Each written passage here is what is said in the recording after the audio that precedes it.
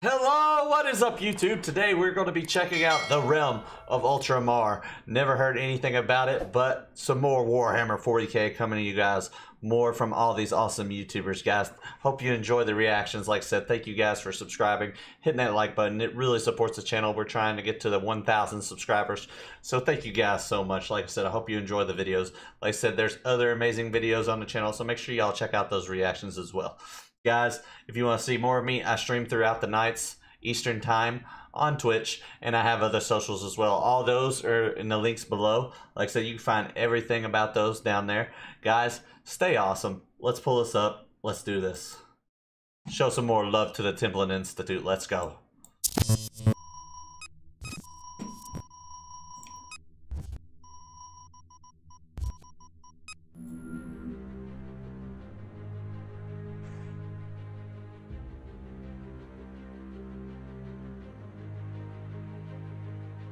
The Imperium of Man is a dominion of colossal size, spanning the galaxy and uniting 1,000,000 worlds and 1,000,000,000,000 souls.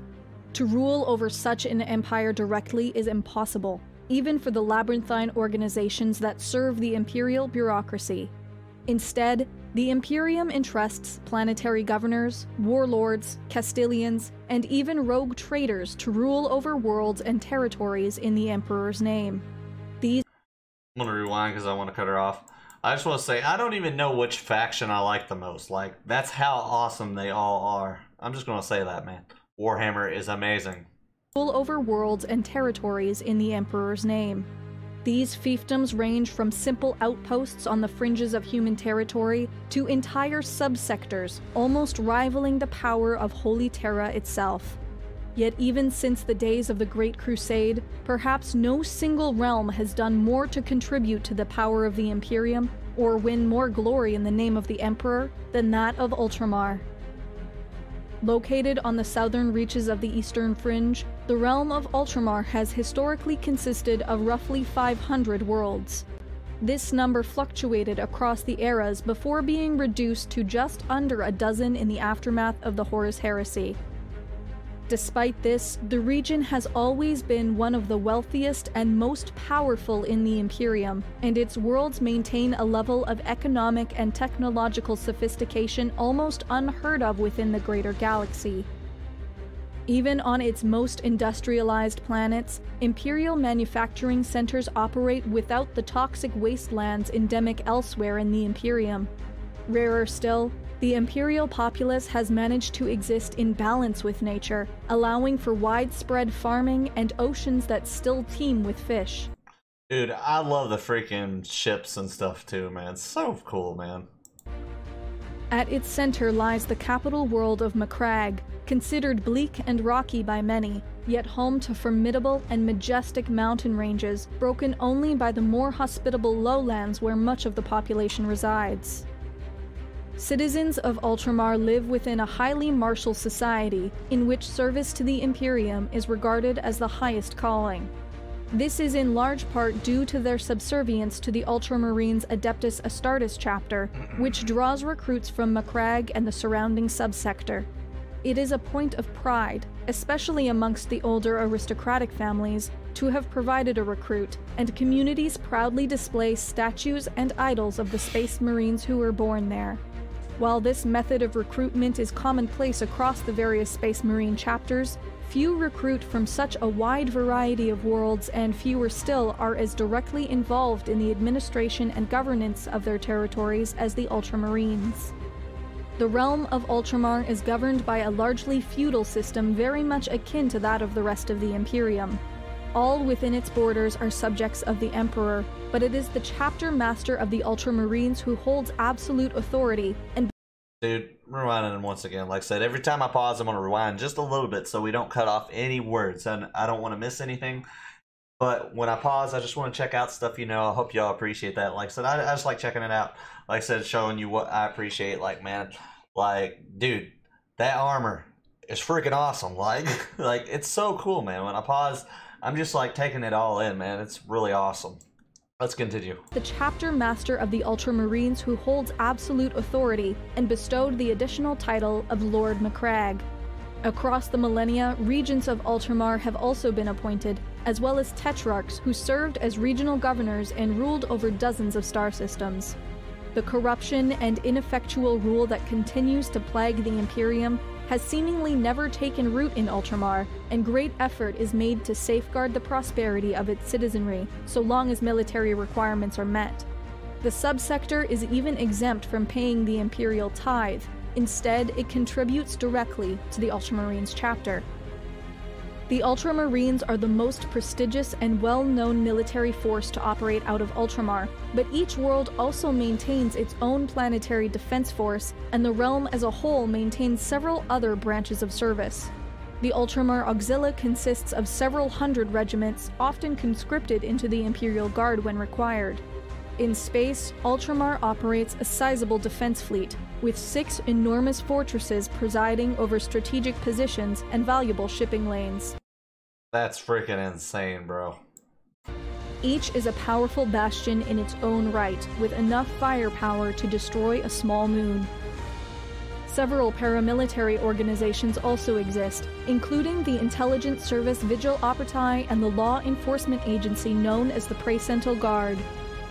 The level of autonomy afforded to the realm of Ultramar has, at times, brought it into conflict with the greater Imperium, with many viewing the subsector with envious eyes. The existence of such a powerful empire within the Imperium has even been called heretical, yet for many, the realm of Ultramar is the last remnant of the true Imperium, before it fell into corruption and decay. The history of the realm of Ultramar is closely linked to that of Rebude Guilliman, who reclaimed the region from the horrors of the Age of Strife and turned the subsector into the jewel of the Imperium's border territories. One of 20 genetically engineered superhumans known as the Primarchs, Rebude and his brothers were created by the Emperor of Mankind and intended to lead his armies in a great crusade to reunite the scattered human race. Yet before this plan could come to fruition, the Primarchs were scattered across the galaxy by the ruinous powers of chaos. Rebude arrived on Macragge, center of a dying star empire which, despite the ravages of the Long Night, had still managed to preserve much of its technology and even maintained contact with a few other worlds with a small fleet of short-range starships. By the time the Emperor reunited with his son on Macragge, Rebude Guilliman had unified the planet under his brilliant leadership and restored its productivity and prosperity. Swearing fealty to the Emperor, Ultramar's enormous industrial strength was put to work, delivering untold numbers of soldiers and munitions to serve in the Great Crusade. The Horus Heresy was as devastating to Ultramar as to the rest of the Imperium, and the traitor legions relentlessly attacked the worlds of the subsector to tie down Guilliman and his Space Marine Legion and prevent them from reinforcing the battered defenders on Holy Terra. On the aggro world of Calth alone, the Ultramarines lost nearly half their legion, and while the Loyalist forces would eventually emerge victorious, I don't know who makes this art, bro, but it is so freaking good. Like, it is clean. Their legion, and while the Loyalist forces would eventually emerge victorious, their tremendous losses prevented them from pursuing the war beyond the confines of Ultramar. In this most desperate hour, with the fate of Terra and the greater Imperium still unknown, a contingency plan was put into action, briefly transforming the realm of Ultramar into the Imperium Secundus before contact with Terra was re-established and the traitors were defeated. In the aftermath of the conflict, as the Imperium struggled to repair the damage Horus had wrought and trillions mourned the entombment of their emperor, Guilliman and his legion worked tirelessly to bind the Imperium back together. Ultramar alone was able to supply new recruits at such a rate that within just a few short years, nearly half the Space Marines in the galaxy had come from Macragge or other nearby worlds.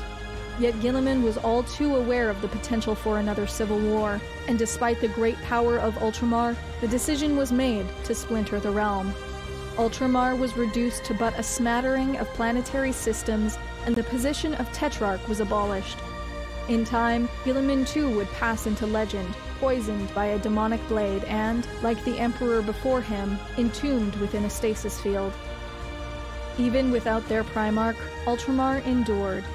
During the War of the Beast, its forces contributed to the destruction of the largest orc war in recorded history, and millennia later, Macragge itself would become a battlefield during the First Tyrannic War. This latter conflict would be one of the most devastating in Ultramar's history, with even Guilliman's shrine at the enormous polar fortress on Macragge nearly overrun by horrific Tyrannid bio-warriors. Ultramar's greatest test would arrive during Abaddon the Despoiler's 13th Black Crusade. With the destruction of the Cadian Gate and the galaxy torn asunder by the Great Rift, every hope seemed lost, and Macragge was once more a battlefield, as traitor space marines of the Black Legion pursued the fleeing Imperial remnants of Cadia to the planet's surface. What they found there, however, would change the fate of the galaxy. Roboute Guilliman had been reborn, his wounds healed, and together with his Ultramarines, they threw back the Chaos host and embarked on a campaign to reorganize and rearm the Imperium for the greatest and possibly final conflict. As Guilliman departed for Holy Terra to seek the guidance of his father and break through to the scattered Imperial worlds on the far side of the Great Rift, he declared the 500 worlds of Ultramar restored. This art is freaking gorgeous. Like, it's just the bridge, the freaking, I mean, it's beautiful. Side of the Great Rift, he declared the 500 worlds of Ultramar restored, expanding the power of the realm to its greatest extent since the Horus Heresy. Today, Chapter Master Marnius Calgar acts as Lord Defender of Greater Ultramar in Guilliman's absence, with some of the greatest heroes of the realm serving in the revived role of Tetrarch. They are engaged in an immense undertaking to restore the power of their newly expanded dominion, raise great new armies and fleets, marshal their forces to aid in Roboute Guilliman's struggle against the forces of chaos, and bring the holy light of the Emperor to a galaxy fallen into darkness. That flame sword, though, is legit.